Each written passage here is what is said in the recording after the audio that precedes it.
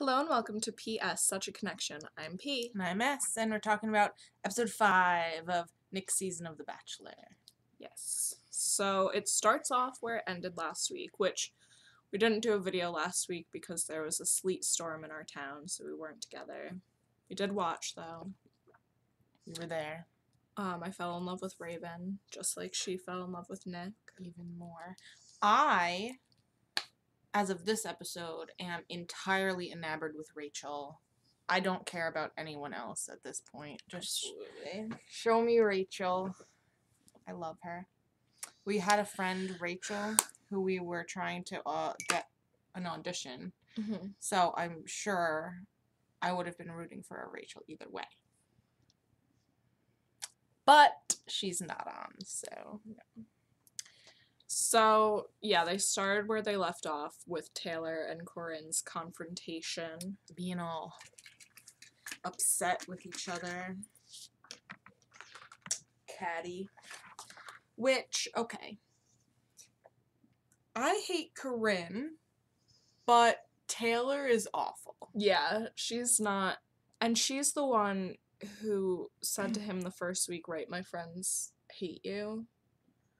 Is that her? I think it's her. I don't remember. And, like, I don't know, she hasn't done anything, like, too annoying since then, but she's just kind of annoying.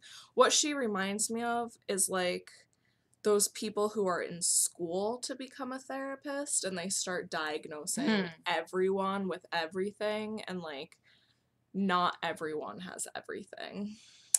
Yeah, she's just, I'm so tired.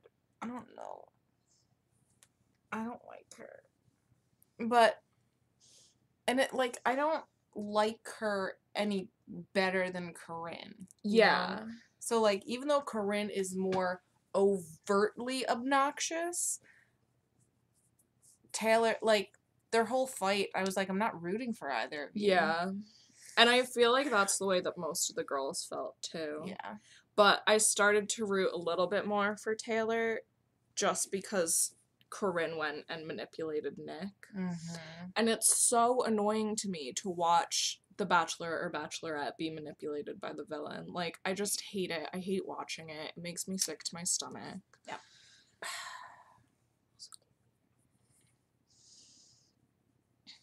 You just want to jump into the show and be like, listen. She's lying. We've seen it all. We come from the future.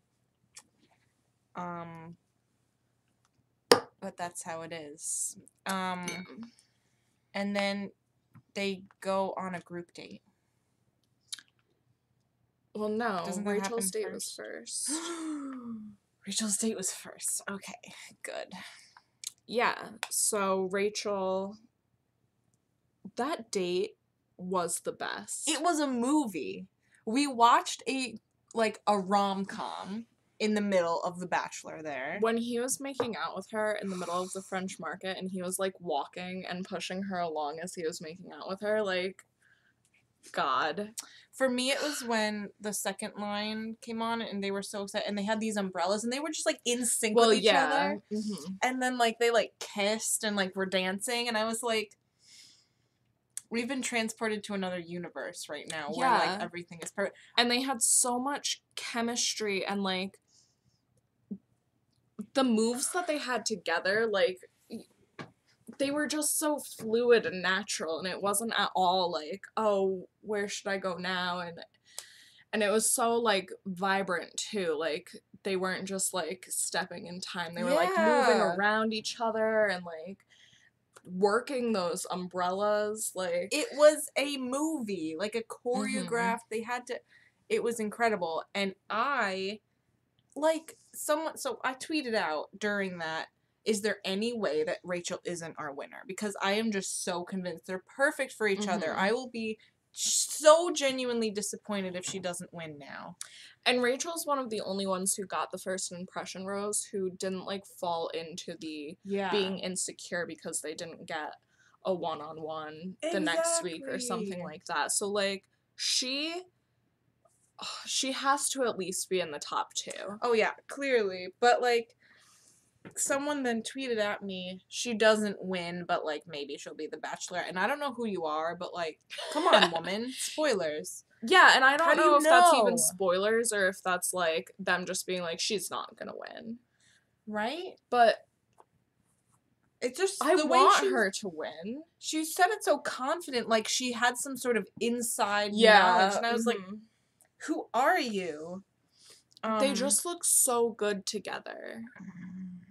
Nick is so in, And, like, he looks good with some of the other girls, too. But with Yeah. her, it's, like, on this other level, I feel like. and he already said, he was like, when I meet your dad, Yeah. what do I call him? Like, he already knows. And he was talking about how he's already gone to 2 fathers and asked for their hand in marriage. But he was basically implying that he was going to ask her father for her hand in marriage. Yeah. Unless something goes terribly, terribly wrong. Which Rachel is too perfect for that to happen. Well, yeah. But, like, if Corinne burns the house down. And, like, she dies. Don't even say Sorry. that! Well, that's the only way it could happen. Yeah, that was an awesome date. And I loved that date so much because it's, like, something people would actually do. Yeah. And also it helped that we've been to New Orleans. So and we were like, we've been we're there. like, that we've was been us. there. We were there. Oh, oh. yeah. That's where we fell in love, too. No, we were in love long before that. And also, we're not actually lesbians. Just to clear that up. Yeah. So then they have the group date. Dude, we totally skipped the rose ceremony. Oh, right. The rose ceremony happened. It was my fault. I jumped the gun. Oh, no. It's fine. So yeah, Sarah and Astrid went home.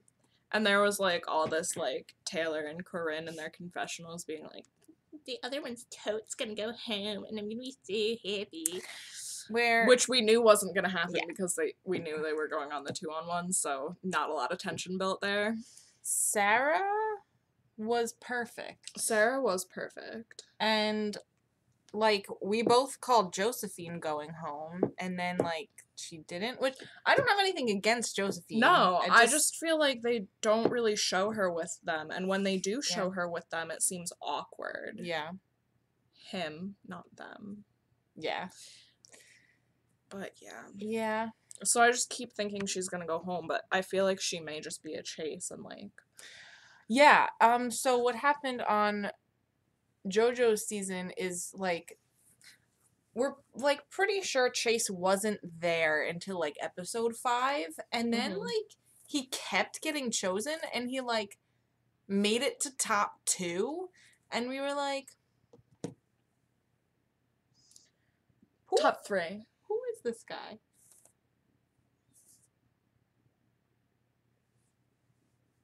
Oh, right, Robbie was the top 2. I forgot about Robbie. Right, top 3. Yeah. Gotcha. So yeah, Sarah and Astrid went home, which Astrid was in my top 4, but only because I thought it was her who's sitting next to Danielle M in the promotion for next week, but it was actually... Vanessa? No. Christina. Christina makes it to top 4? No, it's happening next week. They just cut out the 2 other girls who were there. Oh. Okay. So they tricked me, but that's I'm excited fine, but for I was next still week. wrong. So. The promo was like the Nick crying. I was like, I'm so excited to watch Nick cry, is what you just said. Once he gets emotional, like, I'm excited for... I want the emotions to come out. Just like in today, how he was so excited for Rachel. I was like, yes! I loved how excited he was for Rachel. I'm excited for Rachel.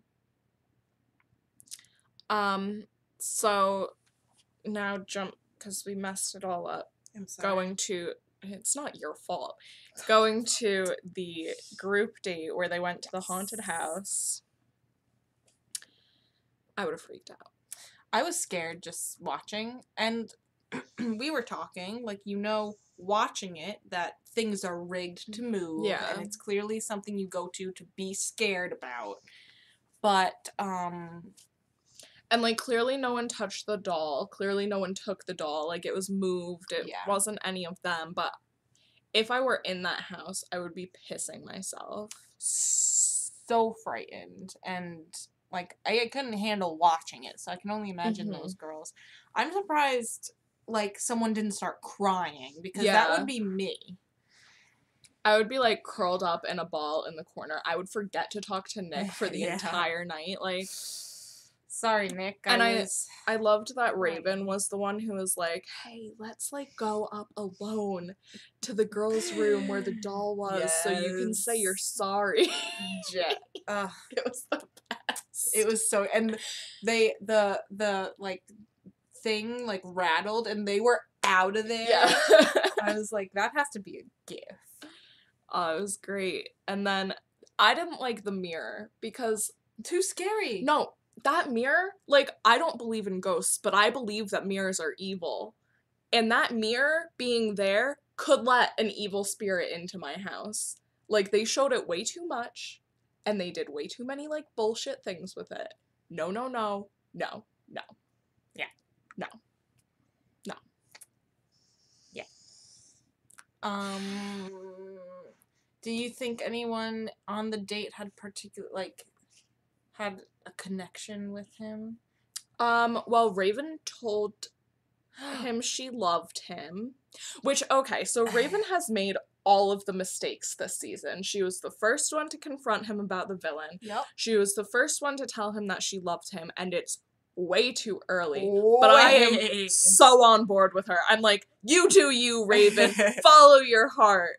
Do whatever you need to do. And I'm not getting mad at her for it. She did say it was an accident. Like, it just slipped out. She doesn't do it connivingly.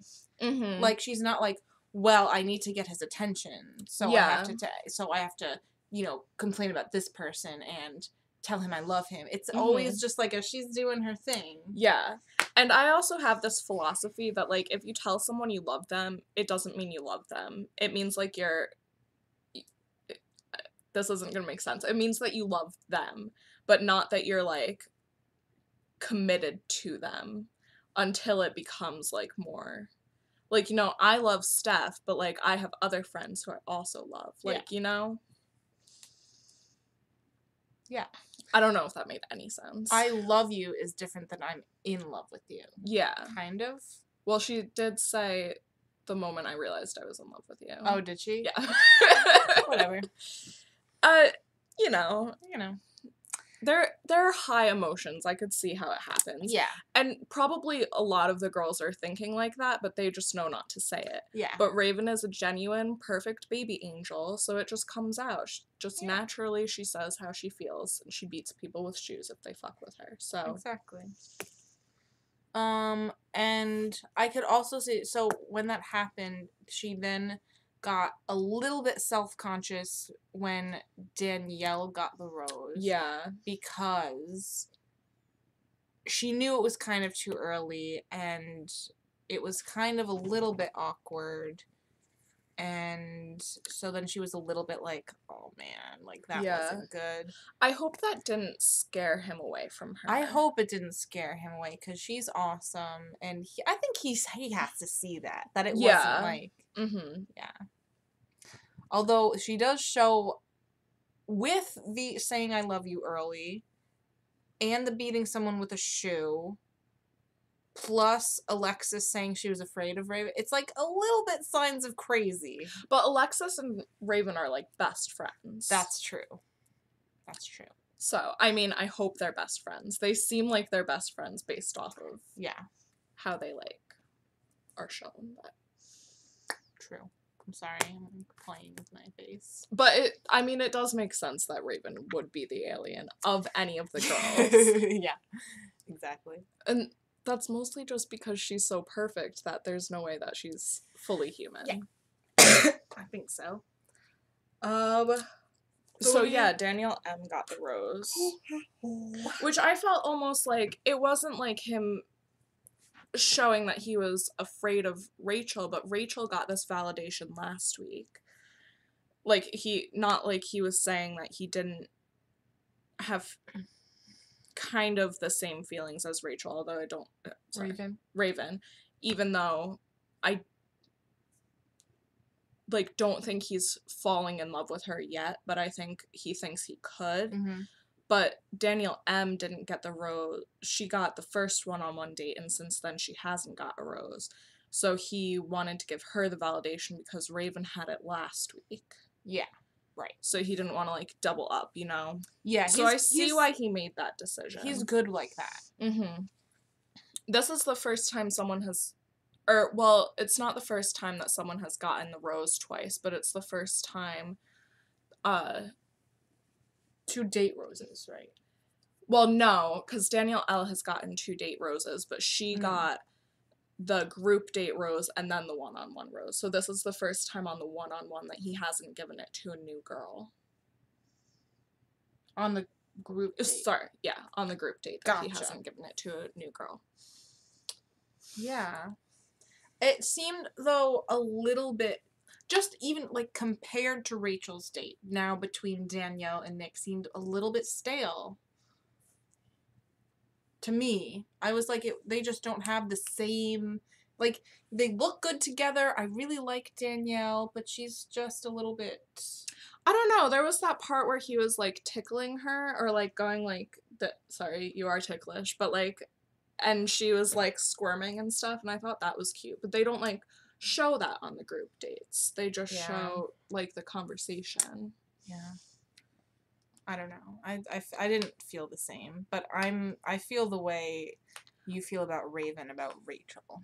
I feel like you fall into the trap of every one-on-one date is who's gonna win. No, for sure, because last week I was like, Danielle! What? No, but it's different this time. Mm-hmm. I do see what you're seeing with Raven this week. I didn't see it last week with Danielle L, but... I was, like, convinced with Danielle L. But, yeah, and I definitely, like, fall victim to that. Every one-on-one, I'm like, look at them. But, my mind has been changed with Rachel, and I, as much as the other ones can develop and probably will develop, and they'll show us, like, romantic moments and, like, oh. Well, we know Rachel makes it to Finland. Yes. So. And hometowns. Yeah, definitely hometowns. Oh, it's gonna be so cute. I'm so excited. So then there was the 2-on-1 date, which is, like, basically what this episode was revolving around. Yeah. With Taylor and Corinne, which I called the second week. I know it was going to be with Taylor and Corinne. No, you called the first week. What was the pool week? The second week. Oh, okay. Gotcha. Yep, she called the second week. Yep. So I knew it was going to be Taylor and Corinne, and I knew Taylor was probably going to go home. So, like, it wasn't a surprise to me, but it was really hard to watch. Like, it was just annoying. They had my 2 animals that I am afraid of the most. That was Louisiana's fault. No, Louisiana is a perfect city. It's not Louisiana's fault. But there were alligators and crocodiles and snakes. And I can't do it. I know. I can't. Sorry. And they showed that fucking snake. The same snake. I know it was the same snake, but they were like, all right, someone on the camera crew, you fucking find a snake because we're going to show it on television 20 times and make Pam shit her pants. Yep. It happened.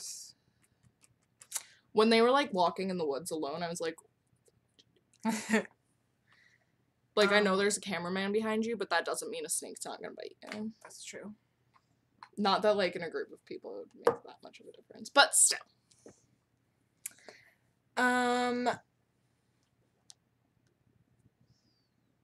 Yeah, I was like, the 2-on-1 is usually, even with 2 dramatic girls, like, it just wasn't as, like, you know, like, Corinne was, you know, gonna stay and, like, I hate her and her, like, frizzy hair up here, and and her, like, flat out lying and her lying and manipulation. and like not only that, but also like okay, I don't, and we've made it clear like I don't like Taylor, but what Taylor was saying, as belittling as it was, had nothing to do with her intelligence level, right? Her smarts, and it had to do. And, like, as much as, like, she's this kind of petty, annoying girl, she has, you know, whatever. She does have knowledge about that stuff. She, like, went to school for it. She's told us 100 times. And, like, like, I won't say it because it was said too much in the episode. But Corinne just didn't understand what she was talking about. Yeah. She just didn't get it.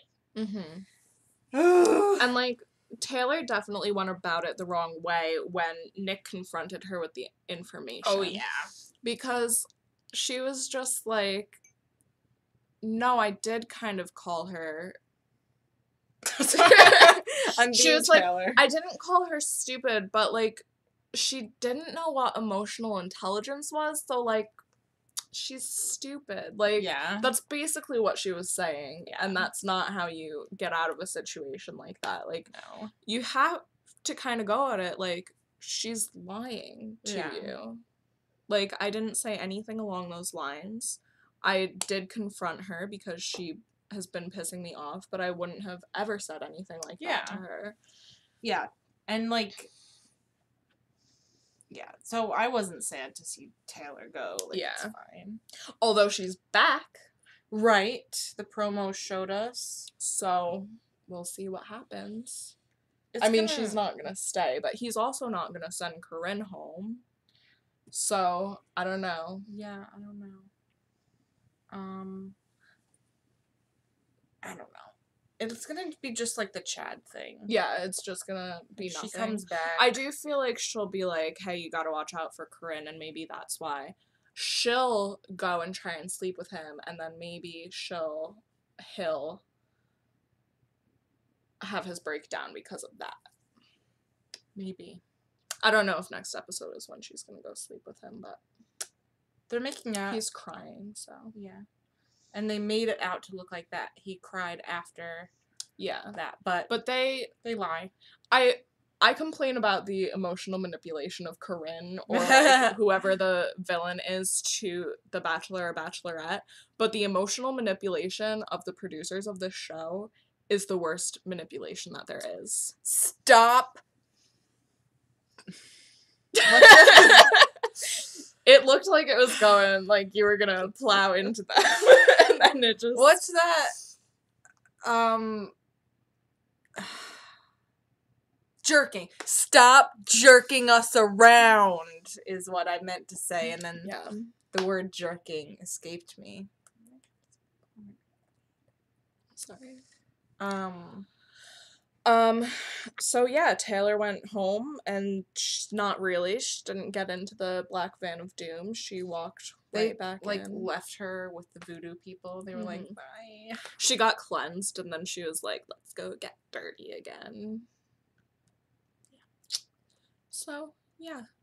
We have to unceremoniously cross off people's faces.